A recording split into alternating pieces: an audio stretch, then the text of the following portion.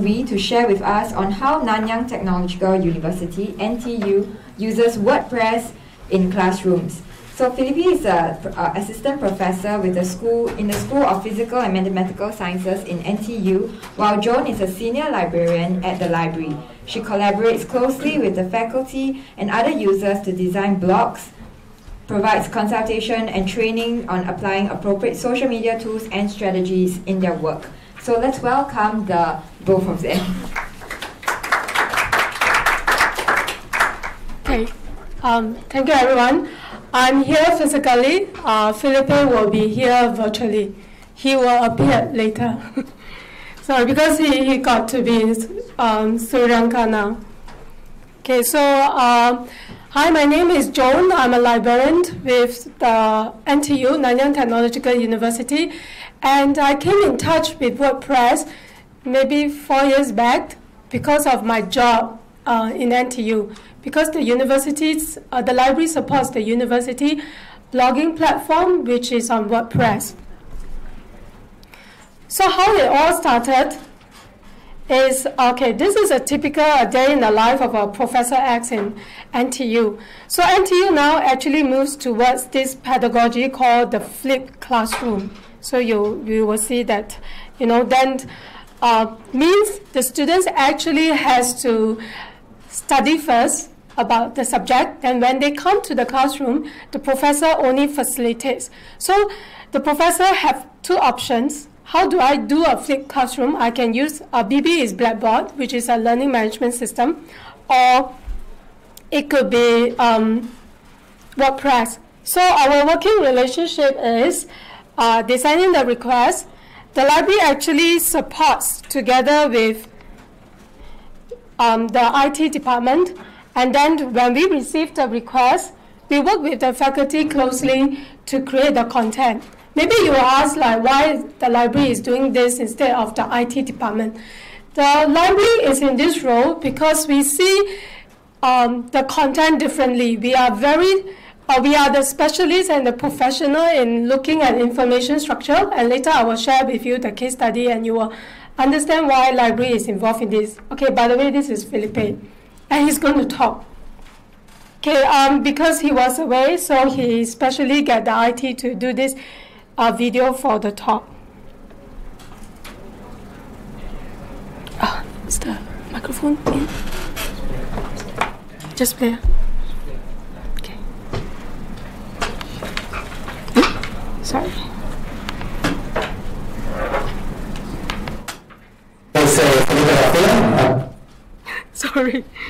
Sorry, give you guys a flood.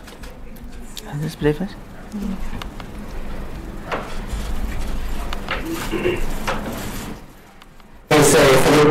I can't do the volume. Comes, or maybe we need to control. Yeah.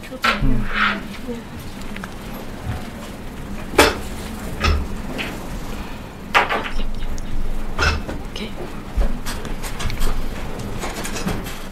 Felipe Garcia, and I teach chemistry at NTU. The problem I see with teaching hardcore sciences such as chemistry is that there is a disconnection between the concept and the real life. The concepts that for people to understand all the advances to come from, let's say, new pharmacological compounds, drugs, it's very easy to understand, oh, it's a new drug, but they don't understand that there is a lot of chemistry behind it, for example, or chemistry behind materials. It's very difficult for the students to understand, translate from what they study to their actual real lives. So this is why we decided to go with these blogs. And the blog will help them produce the video. The blog is used as a script.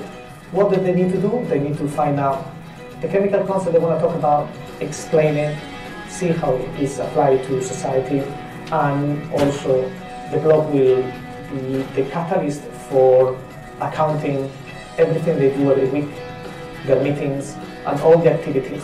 Because after all, one of the big differences is that rather than going from individual work as traditional courses, they do have to work in groups. So the task is marked as a group.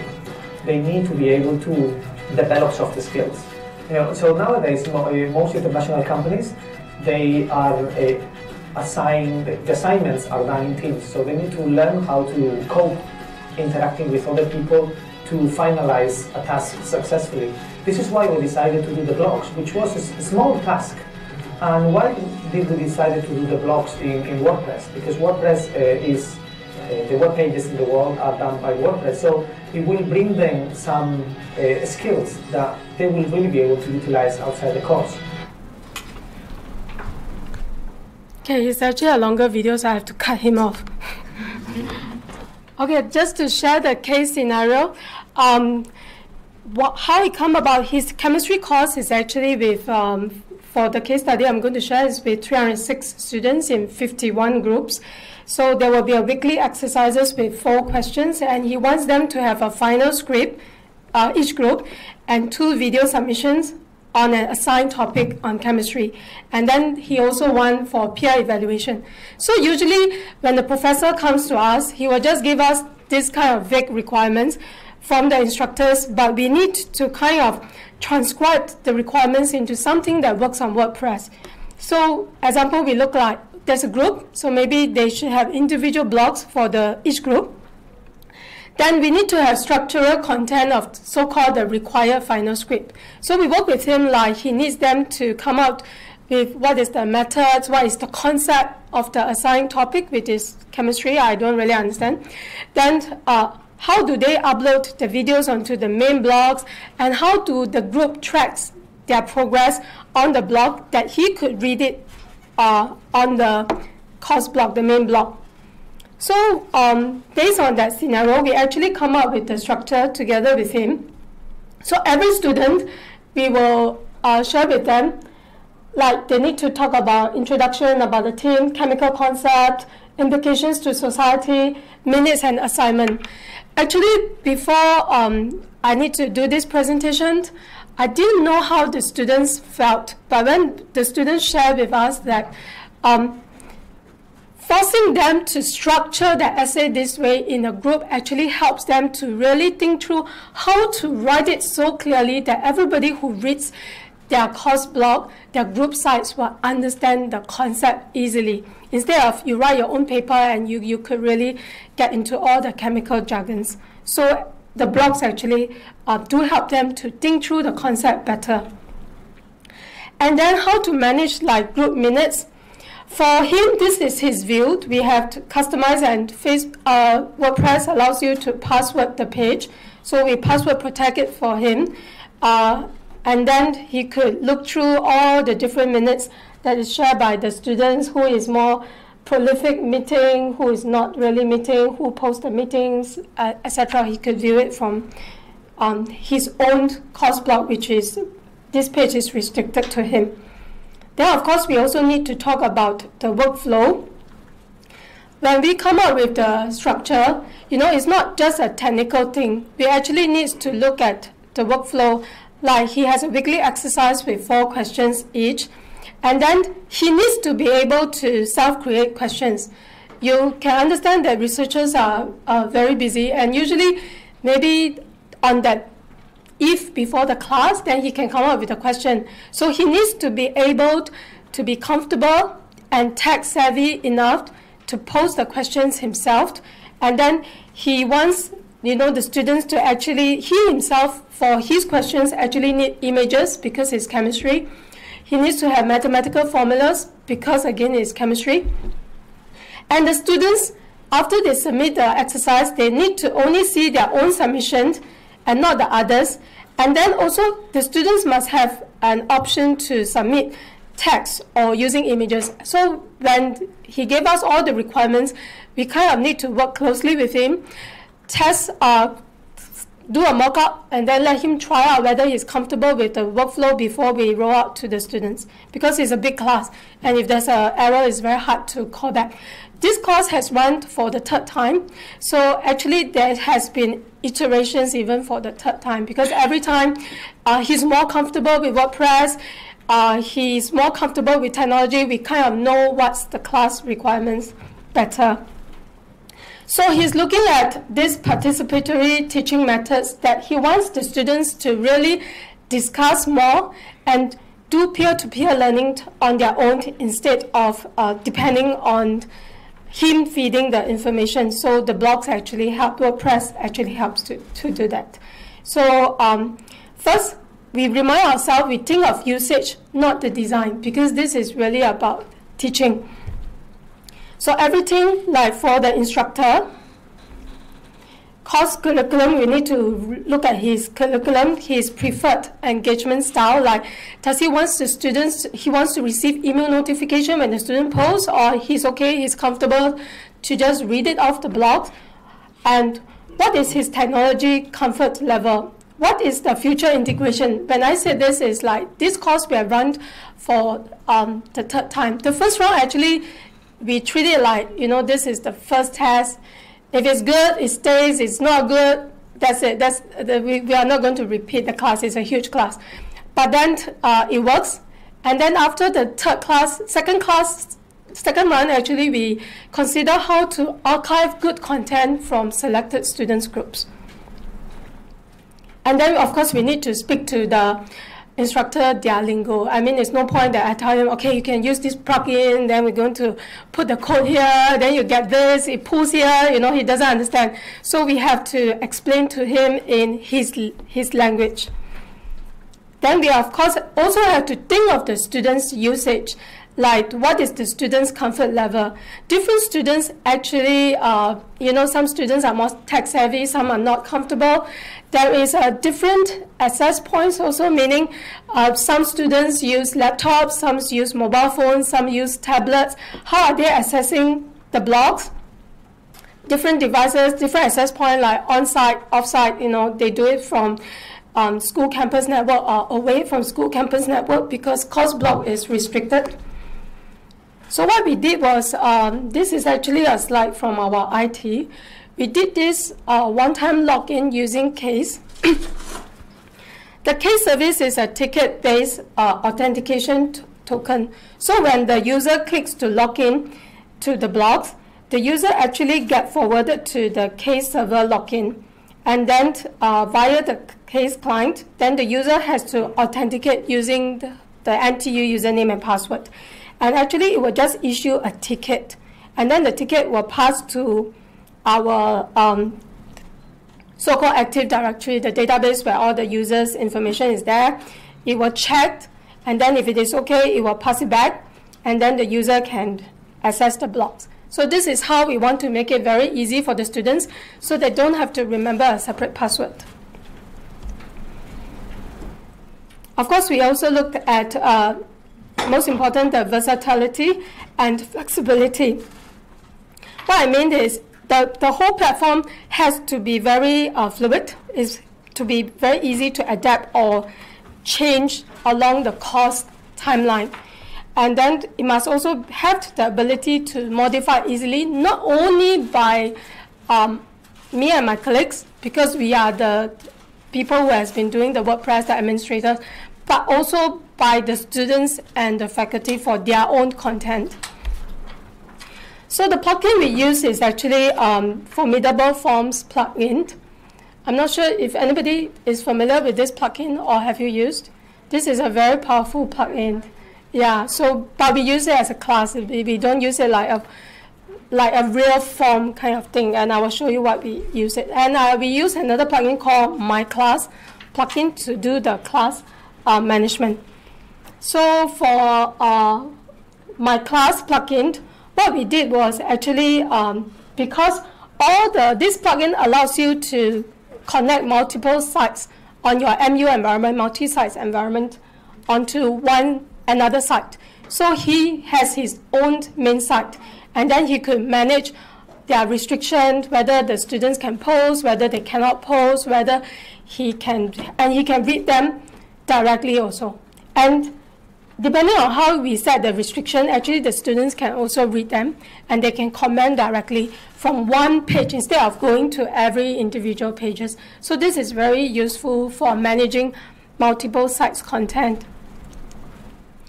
Then we talk about the Formidable Form plugin. What we did was actually use it for the weekly form submission. So we have to keep it very simple for him. We don't expect him to go and create, the instructor, Felipe, to go and create the form. So what our team did was we create the form, this form A, I should call it form A, for him to submit his questions. And then after he submit his question, it will fit to this form B, which the students can view, and then they can submit their answers. So it will look like this. And then after the students submitted all their answers, it will appear into this format with the questions and the answers. And the students will get a copy. Or they can only get their own answers. And then he himself, again under a protected view, will actually get to see all the submissions. And because his class is huge, so you cannot expect him to go through like 300 over student submissions. So we also use formidable form to do the filtering. So formidable form actually is very powerful, and it allows you to have the filtering entries. So if you set the parameters, you are able to actually the view under the parameters under the view, you can actually sort it accordingly, automatically. So it's very convenient for him. Okay, so likewise, we use the same thing for the peer evaluation, because initially he was like, there's a huge group. There's 51 groups of them, and every group has 6 students, and everyone, there will be disagreement because they come from different schools coming together for one program. So they want to be able to have a place for them to voice out if they like their teammates or they dislike their teammates. So this is the peer evaluation. So by selecting the group, they will only see their own teammate's name. Then they could make the options. But most important is the back-end thing, where he could actually filter again the results by the groups or by the name of the students. So it's very convenient for him. So most important is about interaction and engagement. You have seen Felipe, so now I'm going to let you see his student.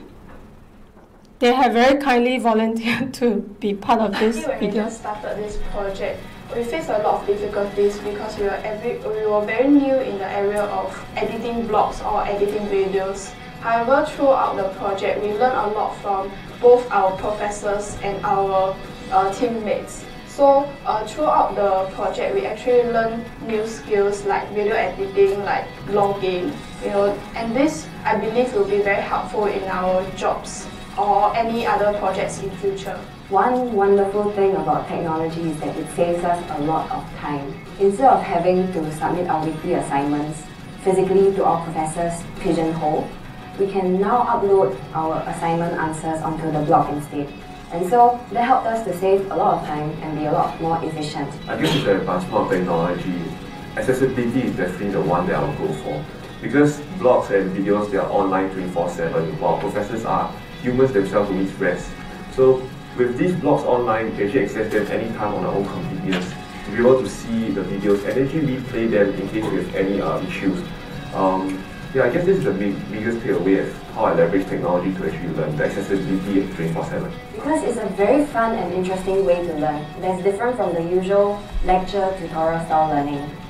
And like what my professor once famously said, everyone can study, but in order to differentiate yourself from the rest, you gotta have other soft skills such as communication and collaboration skills. We could really see that the students learn more, the grades were slightly higher, and also the material they produced, the blogs and the video, were really professional.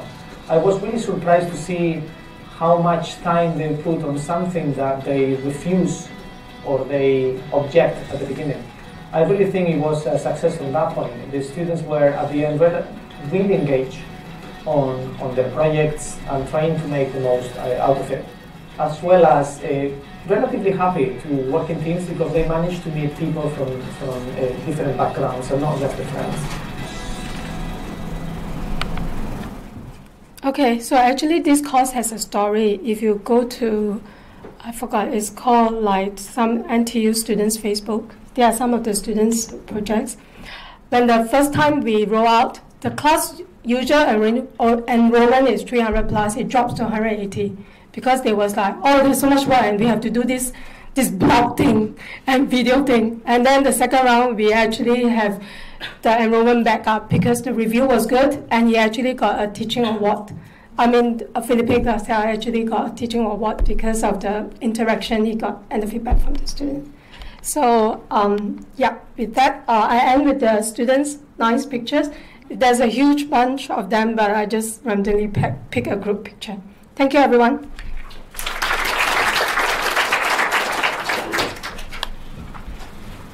Thank you.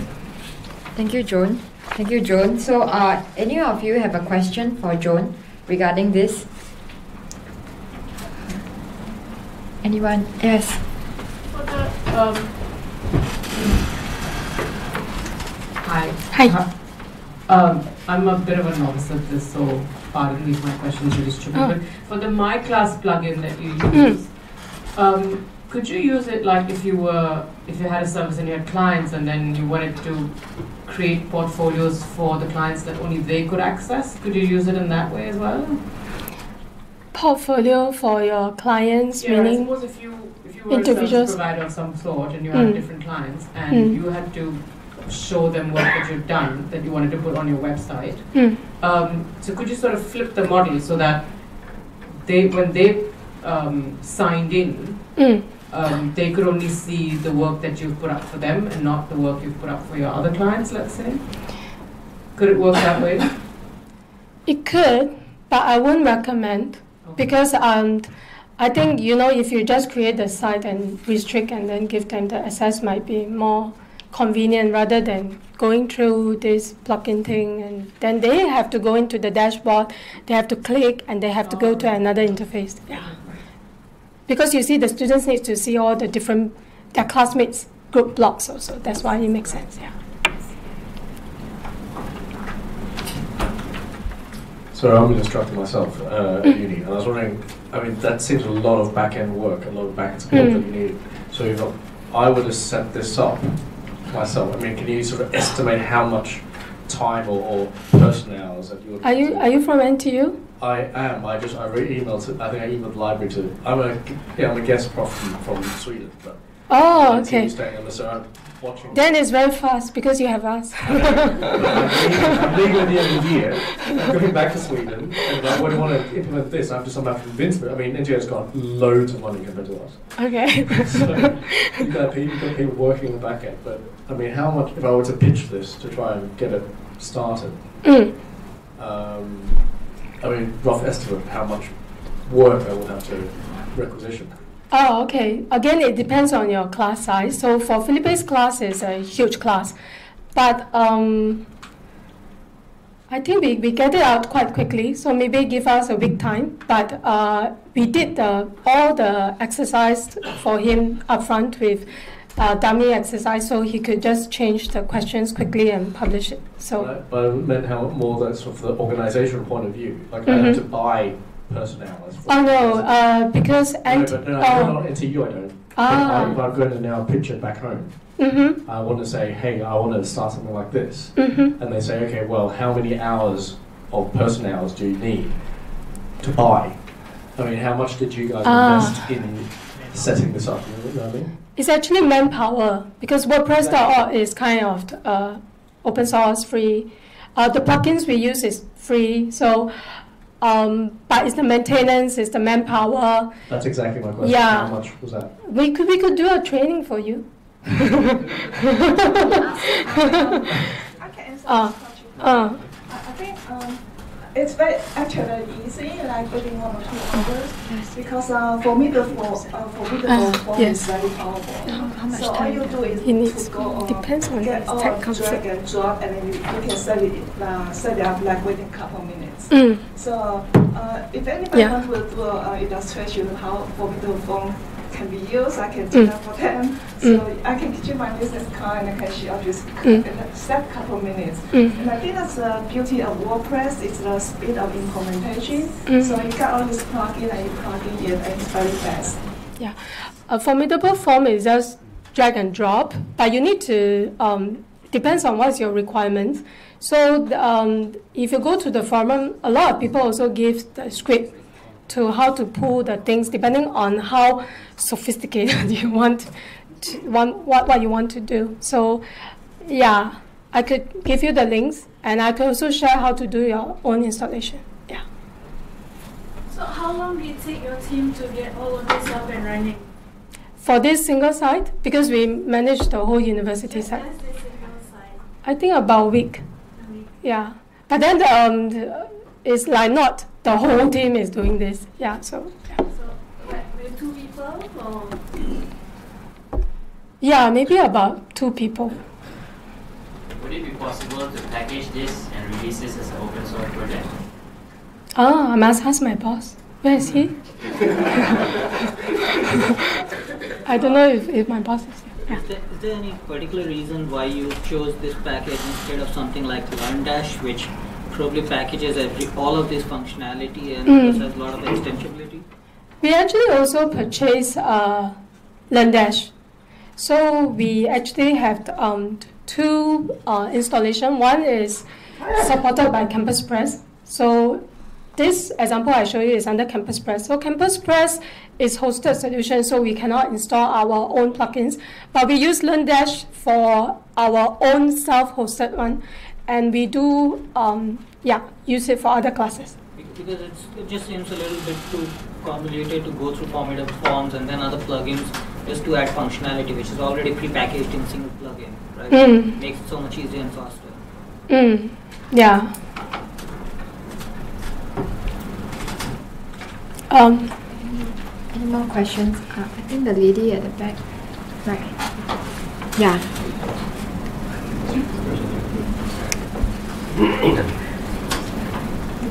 I think my question feeds into what the gentleman asked. In addition to LearnDash, did you try other alternatives such as Moodle, which is again open source learning management system?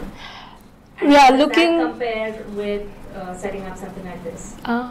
Actually, we are looking into it because one of the schools actually use Moodle, and Moodle is very good with mathematics symbols. And with a lot of other functionalities such as setting up quizzes and self-learning platforms. In terms of the response you receive from the students as well as the teachers, I'm interested to know what's. Yeah, there's a lot of platforms up there. I haven't really explored Moodle, but I saw the demo from the school that used Moodle. So the quiz function is very easy to use also.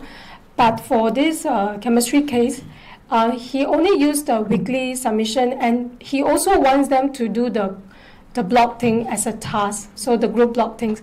That's why we didn't want the students to be going to multiple platforms, so going to one. Yeah. Okay. Thank you, everyone. If you want to ask other questions, you can always look for me. Thank you. Thank you, Joan.